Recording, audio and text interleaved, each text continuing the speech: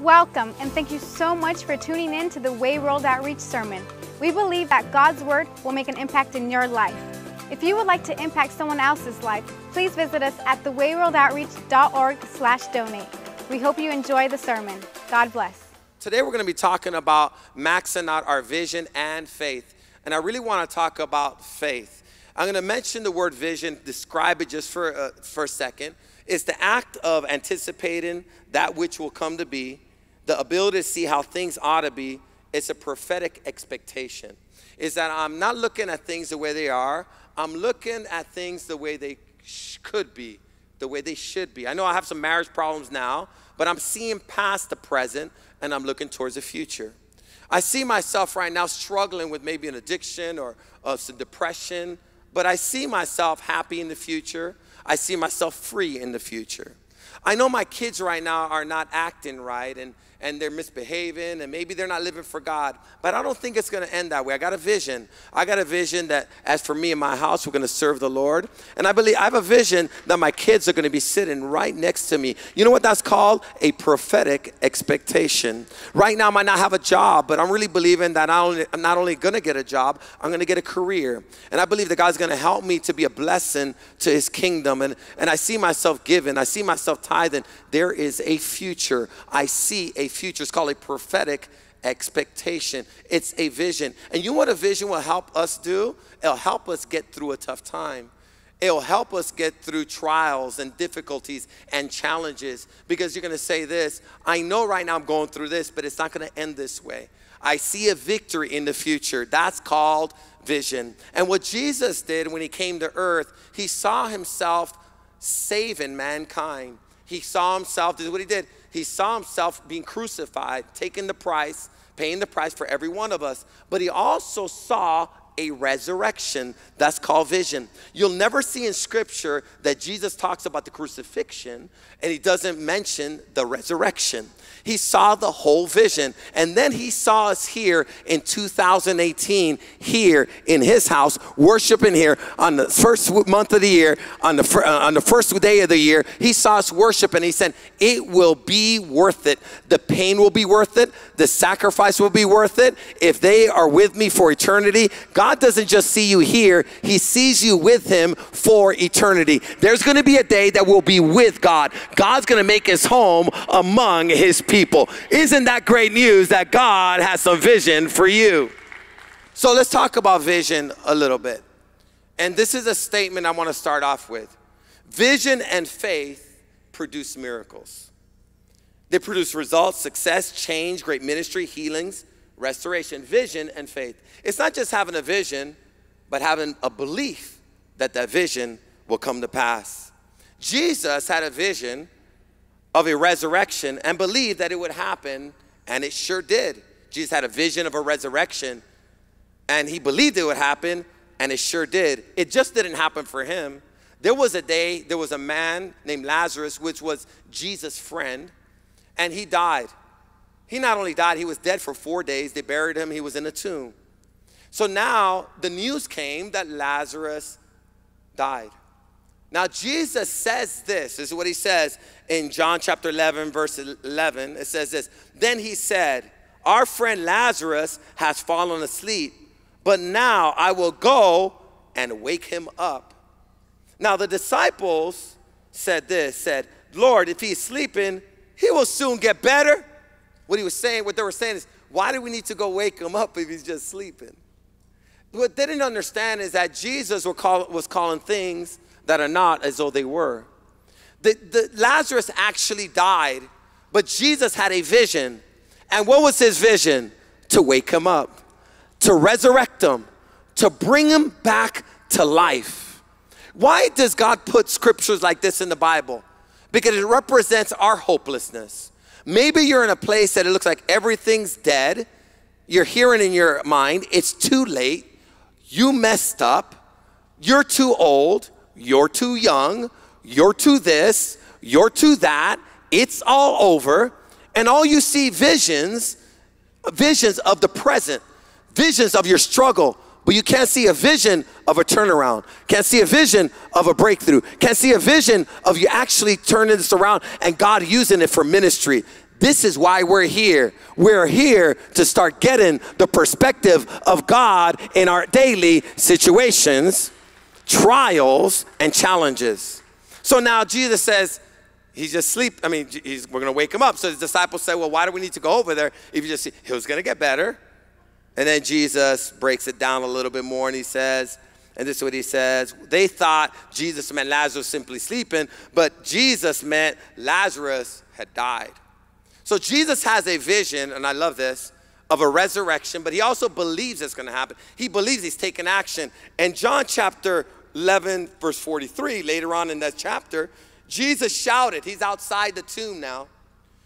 He's outside the tomb. Other people are crying, and Jesus is shouting. You know what he's doing? He's declaring his belief. He's declaring the resurrection. He's not sitting there crying like everybody else. He has a different expectation. He has a different vision. That's why two people could go through the same exact situation, and one wants to kill themselves, and the other one's here praising God, worshiping God, enjoying this moment. Same exact situation, different vision, different conversations, different declarations. At the same tomb that everybody else was crying, Jesus is there shouting. And I'm sure people are saying, this guy's crazy. You know, when you get a vision from God, people think you're crazy. Like, how is that going to happen? You're going to say, well, with Jesus, the creator of the universe. Well, you can't do it. I know I can't do it, but I can do all things through Christ. You mean your marriage is going to be restored after all the betrayal and all the adultery? Do you really think there's a turnaround there? Well, yeah, I can't turn it around because I can't even fix my husband because he's jacked up, he's addicted, and I've lost hope in him, but I've not lost hope in God. So I'm done focusing on him. I'm done focusing on my kids. I'm done focusing on my ability. I've now put my faith in the power that resurrects the dead, and that same power lives in me. That same power is available today because we serve a God that's the same yesterday, today, and forever. And what he did there, he can do here. We need to believe that. That's vision. How are we going to be believers that don't believe in the supernatural? So what do you believe in? What you see? Well, I'm a realist. Well, you better get over that. Because all you're going to see is your real pain, your real hurt, and your real struggles. I know the struggle is real. But this is true. The answer is real. The breakthrough is real. Your God is real. Come on. God, there's help. There's help. So Jesus shows up to the same funeral, and this is what he says. Then Jesus shouted, Lazarus, come out. And I know he screamed it because it's exclamation point. He didn't say, Lazarus, do you hear me? Can you hear me now? He says, Lazarus, come out! Imagine how the crowd just went silent. Now this is what's real crazy. And the dead man came out. He didn't just come out. His hands and feet were still bound because, and back in those days, they used to mummify him. So he came out all mummified. Just imagine you being there. You would have been tripping. He didn't come out walking because he was mummified. He came out jumping.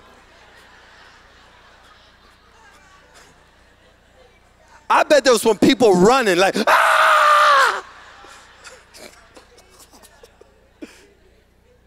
So then this is what he does. His face was wrapped, so you couldn't see his eyes. With a headcloth, Jesus told them, unwrap him, let him go. So somebody had to get out of that crowd and touch that guy. But before this miracle happens, before they unwrap him, before he raises from the dead, someone had to have a vision. Someone had to have a dream. Someone had to dare to declare it. And this is what God is saying. You got friends. You got relatives. They're not physically dead, but they're spiritually dead. They have no hope. And God is saying, the same thing I did then, I want to do now. I want to get people out from the graves of depression, the graves of hopelessness, the graves of addiction. But I need someone that's able to believe and have a vision for them and declare it, and I will do it. So vision and faith produce miracles. Vision and faith produce miracles. Let's go deeper into this. Vision and faith produce miracles. Another point I want to make under this. Anything is possible if we believe. In order for something to be possible, we need two ingredients. In order for a new thing to be possible, we need two ingredients. And what are those two ingredients? Anything and belief. So what do you, anything? Yeah, anything is possible. This is important. You have to have an anything. Your anything is your vision. So I'm asking, what's your anything that you're believing for? Anything's possible. Anything. See, nothing is possible if you don't believe for nothing. So nothing is possible as well. You can continue having nothing if you have no vision. So nothing is possible if a person doesn't have a dream. That means, you know what that means? Nothing's possible. You know what that means? Is that you could go this next year and get no breakthroughs, no turnaround, no changes, and see no miracles. Not because they weren't available. You just didn't have a vision. You didn't have something to attach your faith to. You need something to attach your faith to. Anything is possible. And look at this. Read it again. Mark 9:23 says, what do you mean? Now, Jesus is talking to a man that has a demon. There's another impossible situation. This man has a boy that's demon possessed. And the son has a spirit of suicide on him. So every time the son walks by fire, the demon tells him, throw yourself in the fire, and this kid will throw himself in the fire. If the son walks by a lake, the demon tells him, jump in the lake and kill yourself. So the kid will just jump in the lake, jump in the water to die.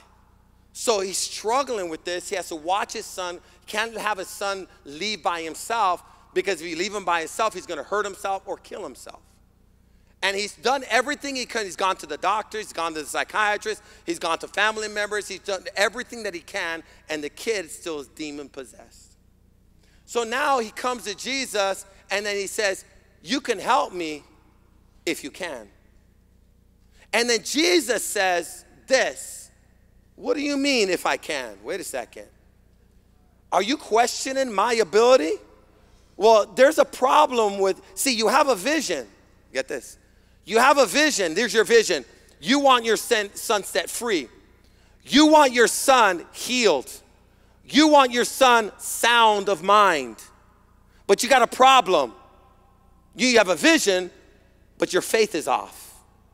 To see that miracle happen, you got to have a vision with faith. See, when you have a vision and you don't have faith, you talk yourself out of it soon as there's difficulties, soon as there's obstacles, and you start saying, maybe it wasn't meant to be. Just because you run into difficulties and obstacles and you go to counseling and your marriage even gets worse, doesn't mean there's not healing, doesn't mean there's not hope, doesn't mean there's not a breakthrough, because you have to have faith not when things look good. You have to have faith when you lost your job. You have to have faith when you got a bad report. You got to have faith when your kids are acting worse. You have to have faith when your marriage is on the rocks. You have to have faith when it's real dark, but you're believing morning time is coming. I might have some weeping at night, but joy is coming in the morning. I believe that this, what God says, is going to come to pass. Now that's a vision. Someone say a vision. So now Jesus saying, okay, well, you want your son healed? Jesus asks, what do you mean if I can? Jesus asks, what do you mean if I can? I can. The question is not whether I can. The question is, can you believe? The question is not me. The question is your vision. The question is your faith. Can you believe for a miracle? Can you believe that I could do it, but do you believe I can do it? I can save you. I can set you free. I can restore you. I can help you, but do you believe I can do it? And then Jesus tells them, anything is possible if a person believes. Anything. So what is your anything? What is your vision, I'm asking you? A loved one getting saved, someone being set free. Now, I want you to think about this. That God is waiting for you to receive his vision for your family, for your future, for your ministry, for your purpose. He's saying, anything's possible if you just believe the vision I give you. Oh man, don't get jealous because someone else is doing good. God has good for you too. God has plans for good, hope, and a future for you. Not to hurt you, not to destroy you, not evil. God has a plan for you. If God did it for them, he can do it for you. Right? Get your vision. Don't get jealous. Get a vision. Loved ones getting saved. Someone being set free. Is that your vision? Getting through this difficult trial. Do you see yourself getting through? Overcoming a bad habit. Doing great ministry. Seeing a city saved. Do you see success? Do you see healing, etc.? What do you see? God is saying this. Anything's possible. Anything. What's your anything? And then the question is, when you get your anything that you're believing for, do you believe it? Do you believe that Jesus can do it? Well, it looks like it's impossible. And God says, perfect. That's what I specialize in. You specialize in the possible. I specialize in the impossible. If it's impossible, God can do it. So let's develop this just a little bit more. We're talking about faith. What is faith? Faith is the confidence that what we're envisioning will happen. Faith is a confidence that what we're envisioning God do in our lives will happen. Where do we get our faith from? We get our faith from the Word of God. That's why you came into this room, and this is what's happening even right now. This is what we're doing. It's a weird word. We're brainwashing you.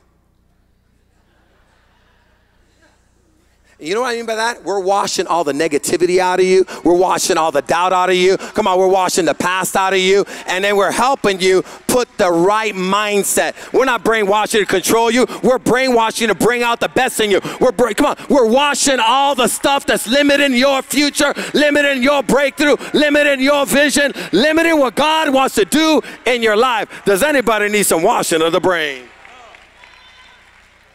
Have you ever had, back in the day, they used to do this. If your kid was cussing, you put soap in his mouth. That was crazy. Like, we actually thought we could wash the dirt out. Well, some of us need soap in the brain. You've been so limited, and this is what's happened. You've been depressed, you've been suicidal, and this is the reason. The devil does not allow you to see a future, does not allow you to see hope, does not allow you to see victory, does not allow you to see success, does not allow you to see yourself doing ministry, does not allow you to see yourself free from that addiction, does not allow you to see yourself happy, allow yourself to see yourself peaceful. Come on, allow yourself to see yourself getting through it. I don't even know what I'm saying next. Crazy. Okay, let's say Hebrews 11:1. Now faith, check this out. Has two ingredients again. It's being sure. Faith is being sure. What is faith being? Sure. I'm sure of what? See, there it goes again. You can't have faith if you don't have a what. I got faith in what? What's your anything? What's your what that you're believing for? I'm a man of faith. What are you believing for then? What does God show you about your future? Oh man, I'm believing this is what I'm believing for. I'm believing this, that this is 11 o'clock service.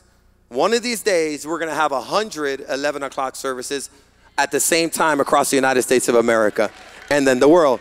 I believe we'll have 100 churches open, Way World outreaches in inner cities across the United States of America, full to capacity. I'm believing that right now, whatever challenges we're facing now are preparing us for our future. I see a vision. It doesn't matter how difficult it is right now. It doesn't matter what struggles and sacrifice I need to make right now. It's going to be worth it. It doesn't matter how many sacrifices we're making. It's going to be worth it, because soon we're going to be birthing out churches in inner cities across the United States of America and bringing hope all over the world. How many believe that's a good vision from God? I'm excited. It's going to happen. That's my what. Now, faith is being sure we will get. Faith is being sure we will get. So you don't have faith in what you, this is not faith. You don't have faith you have a car if you have a car. I'm believing for a car. Well, do you have one? Well, yeah. Well, that's not faith. You have a car.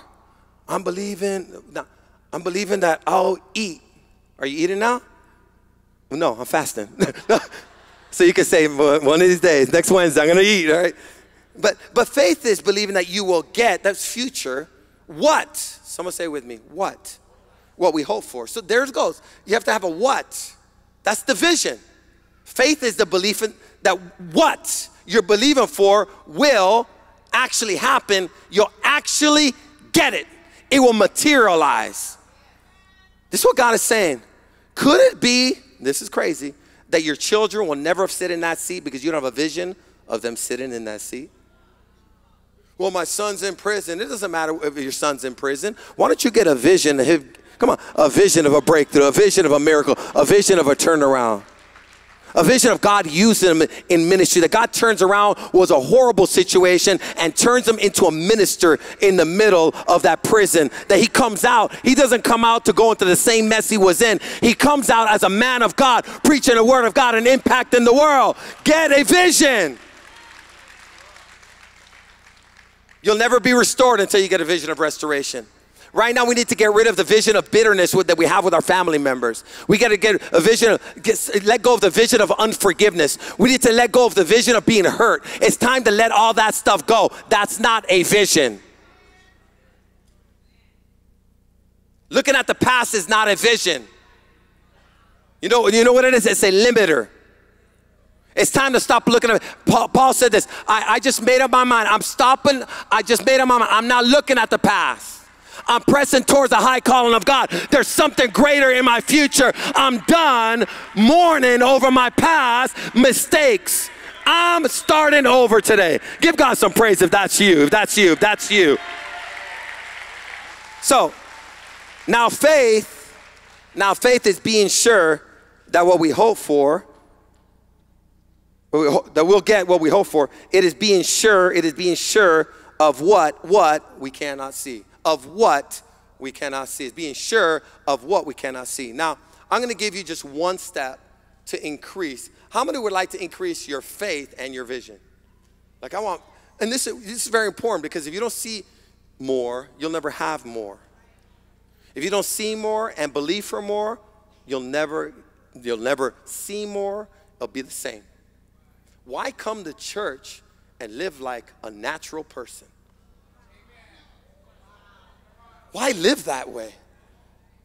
Why? Well, it's just, you're looking at yourself and you're looking at your circumstance. You're looking at your bank account. You're looking at your ability. God says, I didn't move in your life so you can live a natural life. I moved in your life so you can live a supernatural life. Then when people look at you and say, man, but God, man, if it wasn't for God. Right? So I'm going to give you one way, and there's many ways to build your faith, but I'm going to give you one way. Expose yourself to visionaries and great men and women of faith.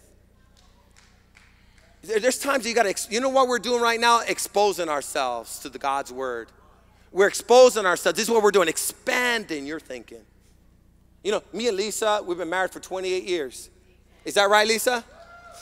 You know it. I just want to make sure it was the right number. Okay. So we've been married for 28 years, and we do not have a perfect marriage, but we have a successful one. I love my wife, and she loves me. Praise the Lord. We love each other. And this is what I could say. I love her more now than I did 20 years ago. My love has not dwindled. It's grown and grown and grown and grown. I have fantasies about her, going on vacations and stuff, about the future. I just see myself with her and dying with her. I got a vision for my wife and my kids. And I got a vision. It's exciting. And you know what? Don't get jealous. I wish that was me. Here we go, showing off about your marriage. You're married to the guy I'm married. You wouldn't be saying all that. No. Hold on. But we didn't start off that way. At least it didn't start off that way. We've developed into this vision. We're seeing a vision realized, but it started with a vision first, and then we see the manifestation of it. You know where you begin? You begin at the level you're at. We're all at a level. But no matter what level you're at, there's another level. And I'm going to tell you something. You're not thinking big enough. Wait, Pastor, what are you talking about? There's more. God wants to do more. His thoughts are higher than yours. You know what God's saying? It don't matter how high you think, I'm higher. I don't care how big you think, I'm bigger. Isn't that great? So now, visionaries. You know what? We need to expose ourselves to those that think bigger than we do, to those that challenge our thinking. We must always be willing to be part of something bigger than ourselves. That's good. Should be challenging. Visionaries will help us, and I'm just going to make 2 points on this. Visionaries will help us see what we can't see. In 2 Kings 6:15, there's a man named Elisha, and he has a servant with him, and they're surrounded by an army. And the servant is really freaked out because this is what's happening. This army is there not to do exercises. They are there, a whole army, to kill Elisha and his servant. There's been a hit on Elisha. Elisha is not a warrior. Elisha doesn't have any weapons. He's a man of God. So the servant wakes up in the morning and they're surrounded by an army of killers with a hit on them. So now the servant wakes up and he sees all the horses and the chariots surrounded him. And then he says, "Oh, sir, what will we do now?" The young man cried out, "What are we going to do now? We're surrounded. It's all over." And look what the visionary said. "Don't be afraid." This is what Elisha says. Elisha told him, "For there are more on our side than on theirs." Then Elisha prayed, "Oh, Lord," this is what visionaries do. They help you see what you can't see. "Oh, Lord, open his eyes and let him see." The Lord opened the young man's eyes, and when he looked up, he saw that the hillside around Elisha was filled with horses, chariots of fire. Now, this is what visionaries will do. What they'll do is help you see what you can't see. This is what we're here to do. You came in here, you thought there was no hope, and God says, there is hope. Someone maybe came in here and says, "I'm just going to go to church, see what it's all about." And this is nothing like you thought it was going to be. And you say, "Whoa, I could get into this." God's showing you something. That there's more to life than you ever thought. Now, if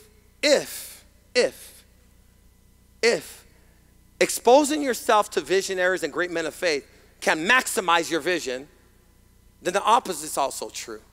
Exposing yourself to doubters and limited thinkers can minimize your vision.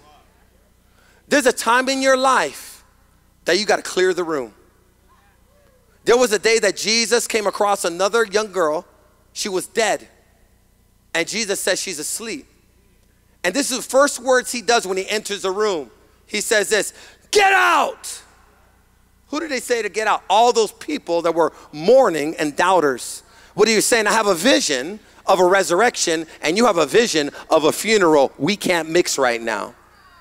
You know what that means? Is some of you right now, the things that you're believing for, you're going to have to get some people out of your life, not because you're better than them, they're messing up your vision, they're messing up your thinking, and after you're done with them, you're doubting, you have some unbelief, because this is how human nature works. Human nature works. This is how human nature works. People want you to be just like them. So dysfunctional people, they want you to be dysfunctional. Average people want you to be average. And successful people want you to be successful. So that's why it's so important while you're fighting and you're believing for a vision that God gave you. This is why we show up on Sunday morning. Because we're exposing ourselves to the highest thinker in the universe. His name is Jesus. He's the creator of heaven and earth. And what he's saying, if I could expose you to my thinking, you can start thinking like me. You can start getting results like me. And if you start meditating my word, everything you'll do will begin to prosper and succeed. God is saying, come on, it's time to renew your thinking. This is important. And this is also, one last thing. You might say there's some people that need, and you're not saying that I'm too good to hang out with you. What you're saying is, I can't be influenced by you no more. You don't have to tell them that. You're going to have to just do it. You're going to have to do it because you're believing for a great miracle and you need a breakthrough. You can't be hanging around a whole bunch of dysfunctional marriages and you want to get your marriage in order. You're going to have to hang around some functional marriages, some successful marriages that are going to help you get to the next level. You can't keep hanging around your gossip group. Come on, you need to hang around a God group. Come on, you got to hang around some people with some vision. You got to go to the next level. Expose yourself to some visionaries. It's where we're at. But also, you're going to have to tell some thoughts in your own mind, get out. Doubt, get out. Jealousy, get out. Hate, get out. Unforgiveness, get out. Come on, you gotta start saying, come on. Pain, get out. Fear, get out. Anxiety, get out. Negativity, get out. Unworthiness, get out. Rejection, get out. Victimization, get out. You gotta you don't have to receive every thought. There's a time in your life you gotta clear the room of your mind to allow God's word to get in there and produce a new vision and new faith. If you receive that, give God just a little bit of praise because he's a good God. Give God just a little bit of praise. You guys are awesome.